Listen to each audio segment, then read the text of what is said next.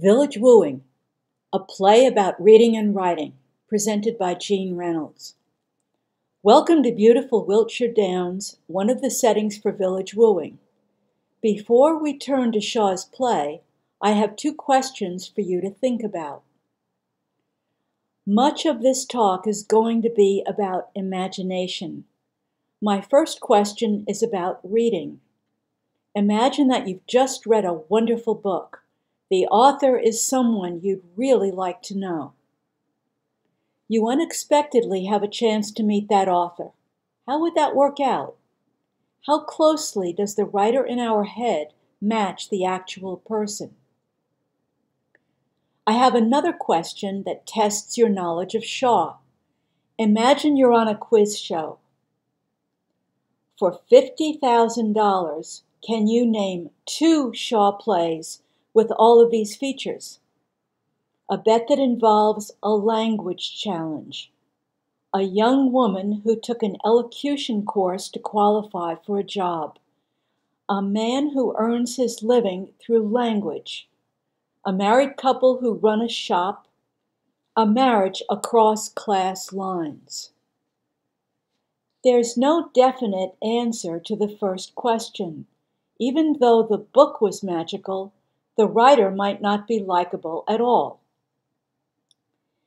The answers to the second question are Pygmalion, of course, and a 1933 play that some lovers of Shaw may not know much about, Village Wooing. I've seen Village Wooing only once as a lunchtime play at the Shaw Festival. I enjoyed it but didn't think much about it. It's very short. There are only 2 characters and 2 settings, a ship and a shop. Shaw himself called it a very trivial comedietta. But then fate took over. Bob Gaines asked me to write a chapter for his Marriages and Misalliances book. My assignment was 3 plays: On the Rocks, The Simpleton of the Enchanted Isles, and Village Wooing. Village Wooing turned out to be the play that wouldn't leave me alone, and I set out to find out why. Here's an outline of the play. There's a shipboard meeting that doesn't go well. A few months later, the man and woman meet again at the shop where she works. A few months later, they decide to get married. That's the whole play. Shaw never gave names to the 2 characters. A is older and a widower. He makes his living writing the Marco Polo series of chatty travel books. Z is younger, single, and female. She's a shop assistant in a small village. She won a contest and used the prize money to pay for a cruise. She likes to read. Instead of acts, there are 3 conversations. In conversation 1, they meet for the first time on the deck of the ship. She keeps talking, talking, and talking. He's trying to meet his 500-word morning writing goal. Finally, she leaves him alone and goes off to eat lunch. 6 months later, A wanders into the shop where Z is working. She impresses him with her business knowledge. She remembers him and confesses that she knew who he was when they met on the ship. She had made a bet with the other passengers that she could get him to talk to her. He's tired of writing and decides to buy the shop. He keeps her on as his assistant. He doesn't want to marry her. The third conversation comes some time later. She's been pushing him to marry her. Finally, he agrees. That's the whole play. And now I have a confession to make. I've told you 3 lies about Village Wooing. First, there are 4 characters, not just 2. We'll have more to say about the 2 imaginary characters soon. Second, the outline I showed you is wrong. Here's the correct outline. Only the parts in blue were written by Shaw. There's an imaginary prequel when A is writing his travel books and Z is reading them and dreaming about the oh-so-romantic Marco Polo man. And there's another complication. The first conversation goes through two versions. The first was written by Shaw, and we see it on stage. The revision happens only in our heads. We'll talk more about those missing parts later. The third lie is that Village Wooing was written by Bernard Shaw. That's only partly true. Village Wooing is a collaboration between Shaw and the audience. You and I write the prequel and revise the first conversation. At the same time, we're tracking what's happening on stage. Stanton B. Garner tells us that playgoers turn into playwrights whenever we watch a play. We're always guessing about what's happening on stage. As the play unfolds, we revise those guesses. Comprehension of events in the theater is always provisional and, until the end of performance, necessarily incomplete. In its temporal unfolding, dramatic plot is a string of inferences, the moment's best guess. Every Shavian knows that Shaw wanted a pit of philosophers, but we may not realize that he also wanted a pit of playwrights. And that brings us back to something I mentioned earlier, the similarities between Pygmalion and Village Wooing. Could Shaw have been thinking about writing a second play about language? A play about reading and writing? Perhaps. But there's a problem. Reading isn't interesting on stage. It's too solitary. Writing has the same problem. There's nothing to see except a pen moving on paper or fingers tapping on a keyboard. Here's how I think Shaw solved that problem. He added those two imaginary characters we talked about, the reader in A's head and the writer in Z's head. Those two imaginary characters have known each other for a long time. Now the sparks can fly. A provocative article by Walter Ong, a Jesuit, might be helpful here.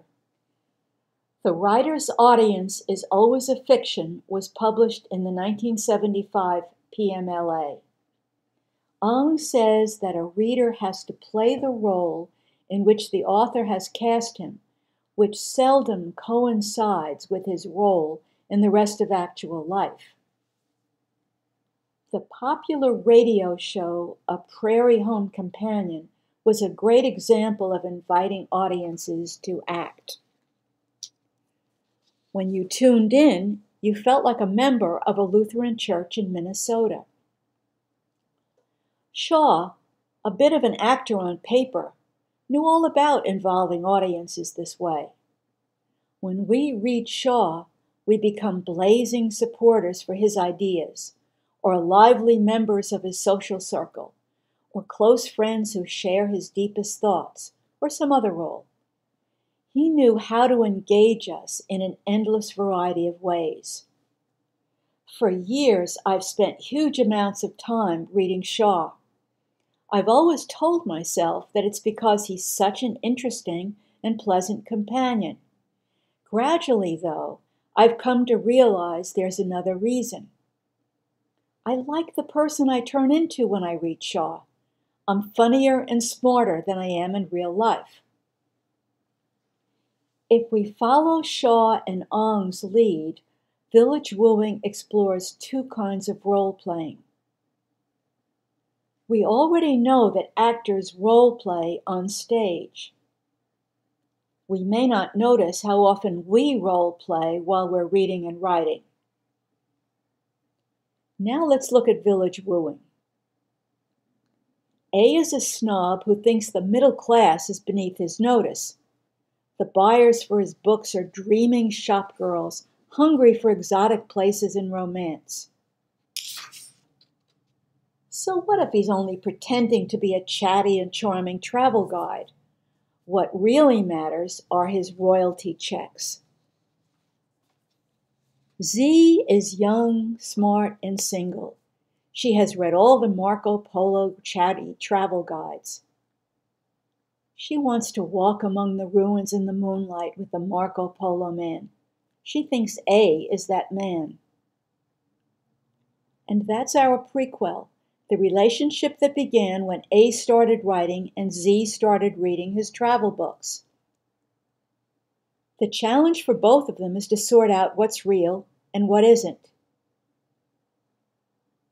Is A romantic world traveler or a hard-working writer who just wants to fill his quota every day?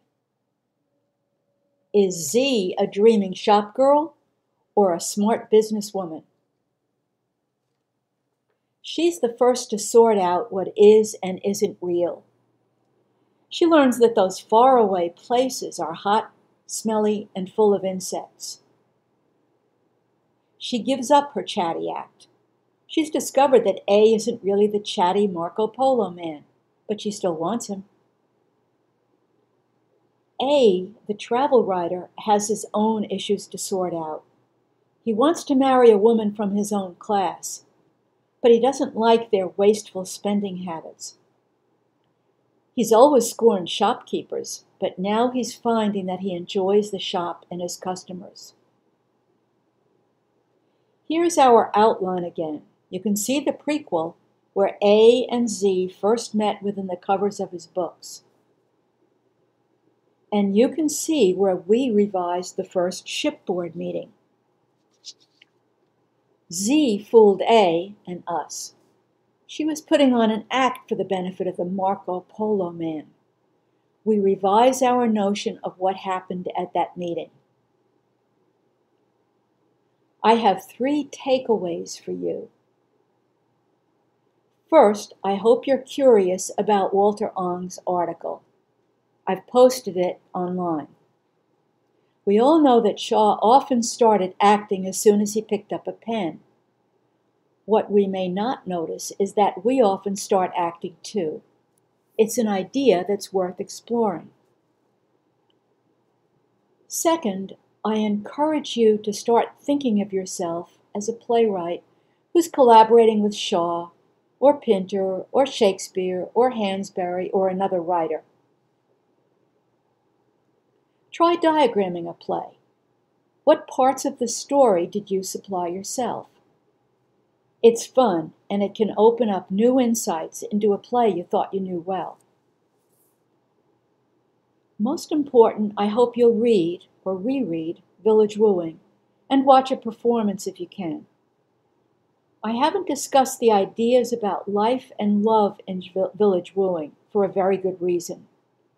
It's a superb play, and you need to hear those ideas from the characters Shaw created. And that's it for today. Thank you.